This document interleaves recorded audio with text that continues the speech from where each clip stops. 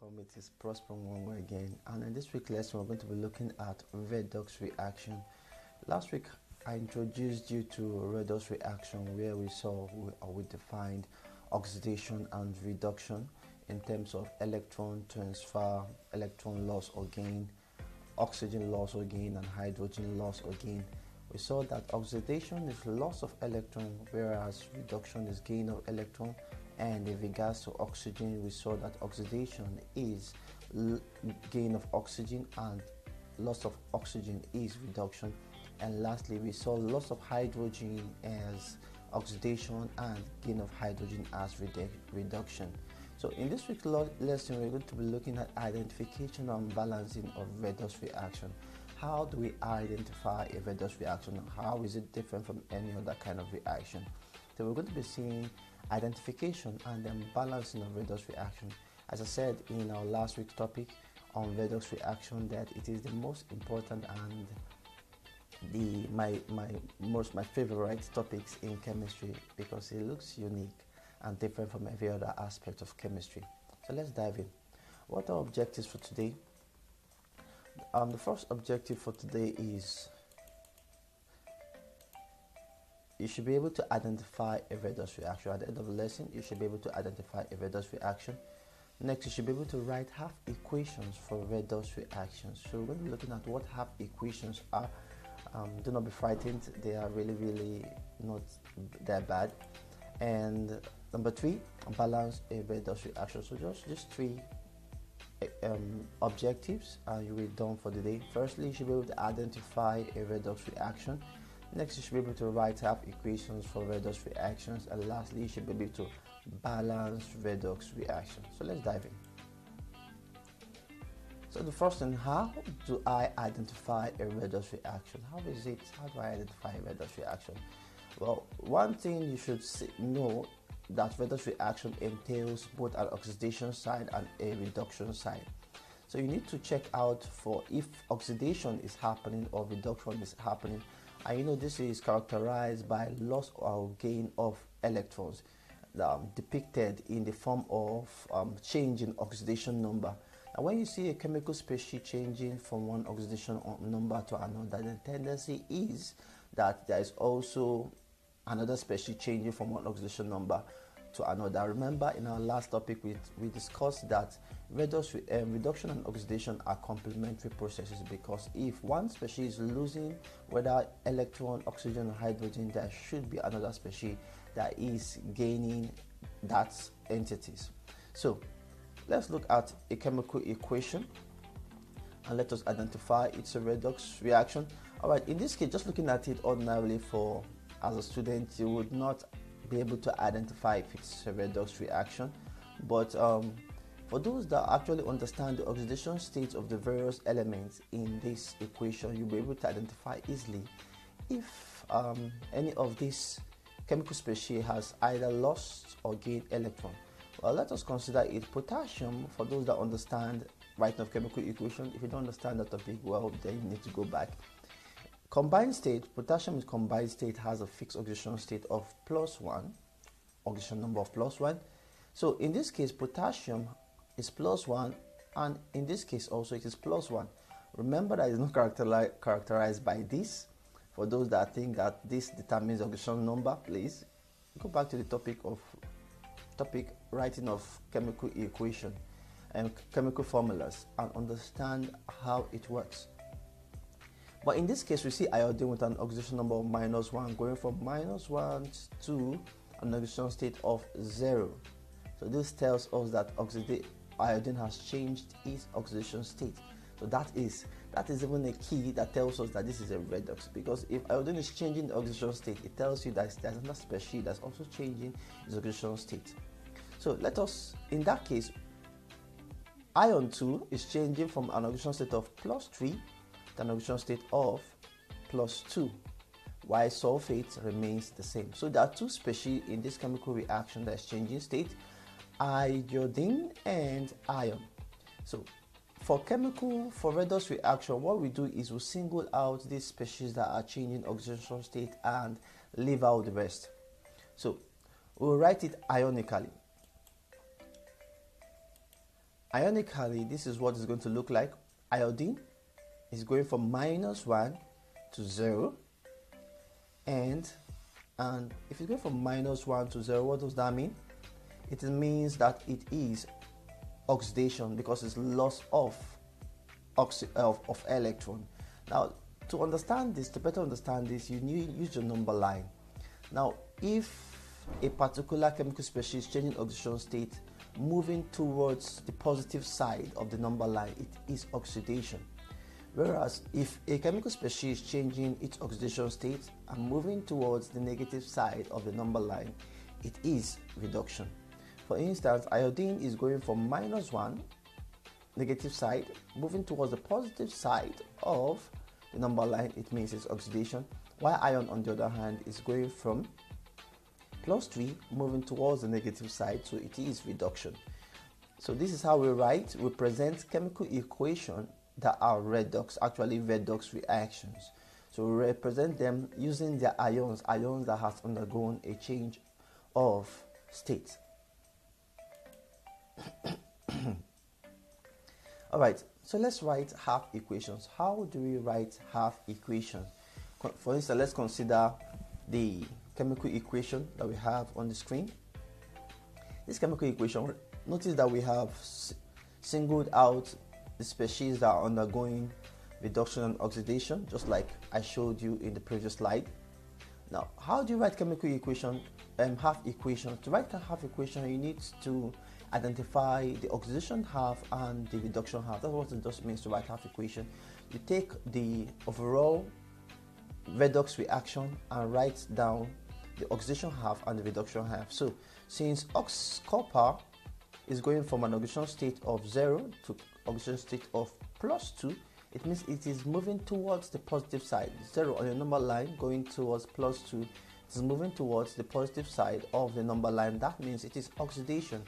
Now for reduction, on the other hand, silver ion is going from an oxidation state of +1 to 0, it's moving towards the negative side of the number line. This tells us that it is reduction. So let's proceed.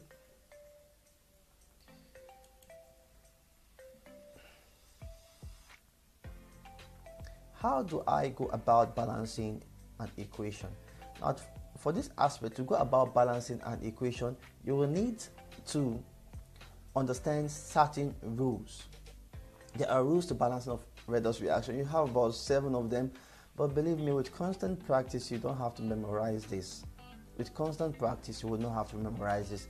But for now, I want you to jot down these rules in balancing of redox reaction. The first of this rule is you should write the half equation which you've been taught. Now, generally, if you look at this aspect, you are told that for each equation, you only just need to add water first, hydrogen ion, or electron. It's not a must for all redox reaction, but these are all you could add to a redox reaction. So the first aspect is to write the half equations. So the next aspect is to balance electrons in the equations other than oxygen and hydrogen. You balance electrons in the equation other than oxygen and hydrogen. What this means is we balance elements in the equation other than oxygen and hydrogen. What this means is you look at the elements just like a normal equation, a normal chemical reaction. You look at the elements involved and see if they are balanced on both sides. Let's say you have chromium, 2 chromium on one side, you need to make it 2 on the other side. So that's what it means. So other than oxygen and hydrogen, you leave out oxygen and hydrogen. So number 2 is you balance the oxygen atoms by adding water. Now for instance, if you have oxygen on one side, whether the product or the reactant side, now to balance this, you need to add water to it. So you add water to the side that has less oxygen. For instance, you have 1 oxygen on the product side, you need to add the same amount of water on the reactant side. So you add 1 water on the reactant side, or if you have 1 oxygen on the reactant side and you need to balance it, you add 1 water on the product side. So number 4 came up very straight earlier. So you balance hydrogen atoms by adding hydrogen ion. Now what this means is the same way we talked about oxygen we're adding water to balance oxygen. Hydrogen ion is also balanced by adding hydrogen ion. And the fifth one is to add up the charges on each side. Let's say you have the charges, you consider the charges. I think I'll better explain this using a real situation. That's a real redox equation. It's better to explain this, but let me briefly talk about it. Let's say you have 2 plus 2. The total charge on the reactant side is plus 2, and the total charge on the product side is plus 7. You see, they are not balanced.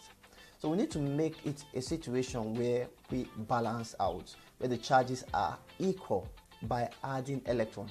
Let's consider electron to be subtraction. So if you have 2 on one side and plus 7 on the other side, plus 2 and plus 7, where, in what aspect or what side of the equation would you subtract? Of course, we'll subtract on the 7 side. So how many would you subtract? You subtract 5 to make it 2 plus 2 on the other side. Hold on. So you have 2 on one side, 7 on the other side. What side would you subtract? You subtract from the 7 side so that you can get 2. So that's subtraction. The subtraction signifies electrons. So in other words, you add 5 electrons on the 7 side to give you 2. Well, we'll explain that further. And then lastly, the electron on each side must be made equal. If they are not equal, they must be multiplied, like simultaneously.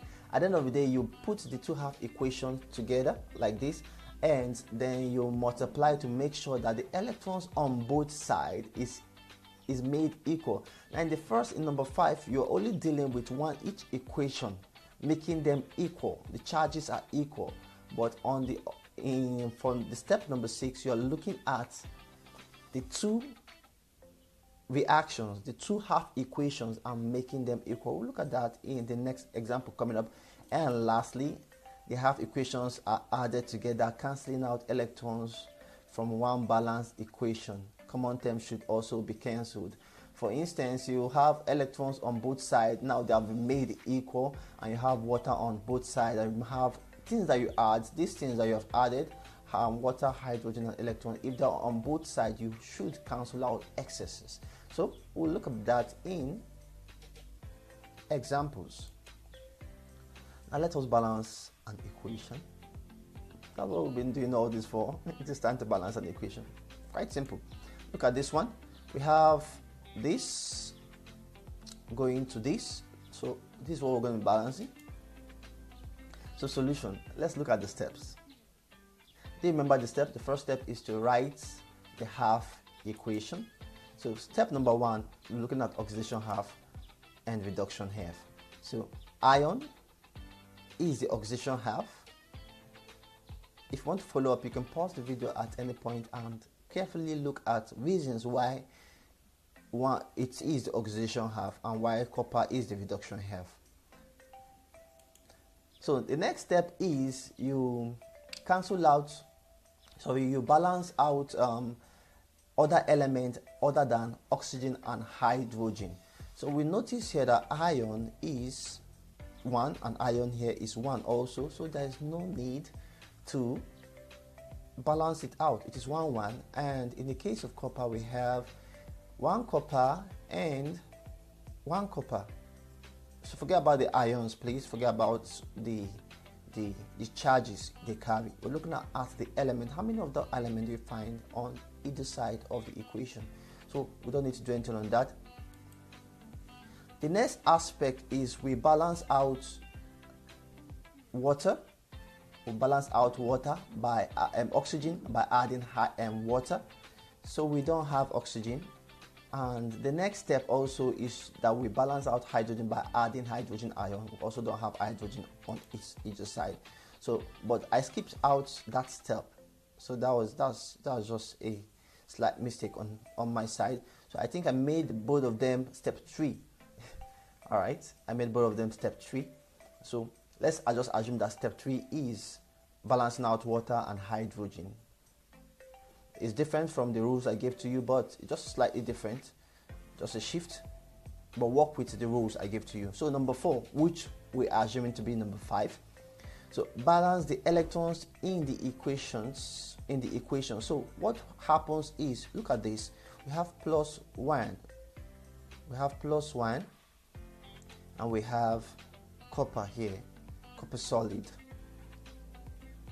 So +1 here and +1 and 0. Copper is 0 in this case. So how do we subtract? Where do we subtract? We subtract from +1 to get 0. So we add 1 electron to that side. I repeat, remember what I described? We have +1 on this side and we have 0 on this side. So what do? We subtract from one side. We're subtracting from the positive side, so we add an electron to that side. So it's as simple as that. That's for the first one, and for the second one we have 0 and +3. So we subtract 3. In other words, we are adding 3 electrons to that side to give us 0. So it's equal. Moving on to the next step. The next step will have to do with making sure they are both equal. As I said, putting them simultaneously and balancing out the electrons. Note that this electron is 3 here and 1 electron. So we want to make them equal. How do we make them equal? Remember your simultaneous equation. So you multiply this side by 3 and multiply this side by 1. This is not always the case. Just work with your simultaneous equation, that which you've learned. So the 3 on this side multiplies the whole of this equation, and the 1 on this side, 1 electron, multiplies the whole of this equation. So what will be our result? Our result is that it will become 3 copper, 3 electron, 3 copper ion, 3 electron, and 3 copper as a solid. So we have this happening, multiplying all two, and then we have this remaining the same. So we'll move on to the next step. The next step is adding the equations. So when we add the equation, what we have, so this is like step 7 from the rules I gave to you. It is step 7. So we'll add the equations. I modified those steps, and that's why I have something different. So we add the equations together. Look at it, it's just coming down here. Copper, we add copper ion. Okay, we add copper, the whole of the reactant side of the first equation, and then we add the reactant side of the second equation, having it here. Then we add the product side of the first equation and the product side of the next equation. And lastly, which is the last step, we cancel out. The electrons are cancelled out. How? This is it. So we're cancelling out the electrons. The electrons is equal. We have 3 electrons here and we have 3 electrons here. So we cancel it out to have our balanced chemical equation. Woo! That was intense. So what do we do? Now, if you don't understand these steps, all you need to do is to pause the video at this point. I could wait for you. So you pause the video at this point and go through the steps again. So you go through it one after the other. Now, the reason I love this aspect is it makes you look like a mad scientist, writing these whole things, these whole steps, and a lot of electrons. It just makes you look unique. I love looking unique. I know you love being unique too. So in this case, learn this redox, balance of redox equation. Now this is the simplest aspect. In our lessons coming up as of the next video, you're going to be seeing much complex. Remember that we're skipping a lot of steps. Step 2, step 3, even step 4. I made step 5 my step 4 in this case, so even step 5. And you're going to see more complex equations. But for this video, this is an introduction, a preliminary to what we're going to be doing. So let's advance. So what do? You try out this equation for yourself, a very, very simple one, just like the one we saw. Is it the same? No, it's not. It is so similar. Really, really similar. So you've tried it out. I'm giving you something similar so you don't have to, so you could use that as an example, use our example to solve this, and I believe you can do it. So thank you very much for watching. Thank you very much for sticking with me. Remember, if you have any question, do not forget our Zoom class is on Thursday by 11 o'clock. I will get back to you with the code, but the code remains the same for those that are wondering what the code and the password is to the Zoom class. It remains the same, but as for the timing, the exact timing, I'm going to get back to you in the Google Classroom or through your WhatsApp platform. And if you have assignments yet to be done in the Google Classroom, please ensure to do so, as to enable you to keep track of your progress. If I will need to redo certain video or revisit certain topics, if you have classwork yet to be done, please, I implore you to do so. For our Zoom class, make sure you're in the Zoom class so we can explain further on what we've discussed so far.